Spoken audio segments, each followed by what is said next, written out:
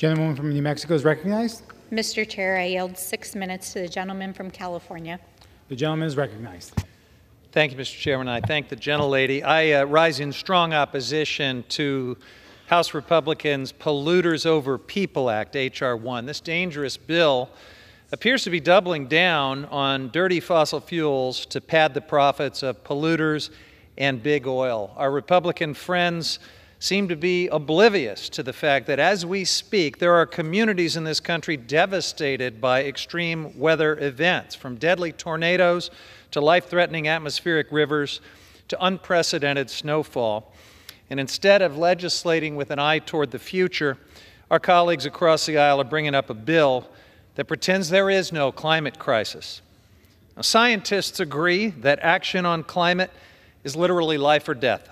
The recent IPCC report that just came out reminds us that we are out of time. It is now or never if we want to spare our kids from a future that includes more frequent and even worse extreme weather events and more climate-driven food insecurity. The world's best climate scientists call this a climate time bomb. Our Republican colleagues call it a hoax, and they produce bills like this. My colleagues seem to want to talk about speeding up permitting. Great, let's talk about permitting. Democrats just secured $1 billion for permitting streamlining in the Inflation Reduction Act for that very purpose. Let me remind you, not a single Republican voted for that bill, which was actually a solution to accelerating clean energy. So what are they trying to do instead? They're trying to claw back the funding that we approved. They're trying to slow down permitting and do the exact opposite of what they claim that they want to see with their so-called permitting reform package. If they want to protect this planet for future generations, then anyone who cares about that really needs to read the fine print of this bill, because it would force agencies to hold oil and gas lease sales on public lands even if they're not needed. If these sales don't get enough bids, they are replaced with more sales at lower prices. So we're not just giving away our public lands, we're doing it at laughably low prices, locking in these lands for oil and gas development for decades to come. This is not just extreme, it's obscene. The Inflation Reduction Act included multiple oil and gas leasing reforms, modest reforms, to ensure that the public finally gets a fair share for onshore and offshore fossil fuel development. If we're going to begin to address the impacts of the climate crisis, then ending massive fossil fuel subsidies is a pretty good place to start. But under this legislation, not only are we going in the opposite direction, we are removing even these modest provisions to allow taxpayers to finally get their fair share from the incredible profits that these polluting industries would receive. This legislation lowers royalty rates, it repeals interest fees, reinstates non-competitive leasing, and it does all of this while fossil fuel companies are rolling in record profits, a $451 billion profit for the oil and gas industry last year. H.R. 1 is the biggest rollback of the Clean Water Act that we've seen in 50 years. It'll remove important clean water protections for states and tribal governments specifically.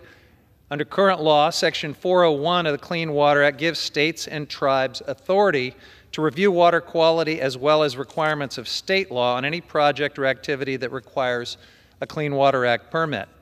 This bill would slash that authority and shorten the time frame for which they can review such projects. Now, make no mistake, this will make it harder to protect the waterways and the communities that depend on clean water in this country. And whether you are in East Palestine or Philadelphia or anywhere else in this country, we should know better than to take something as critical as clean water for granted.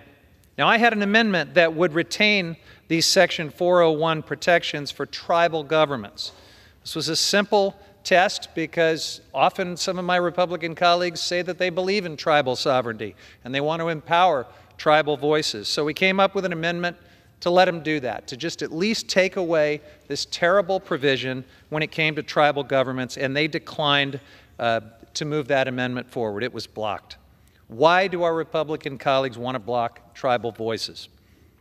And one of the last details that we should note, if you Listen to the debt ceiling debate, you know, this cyclical, situational concern for fiscal conservatism, which is coming around again.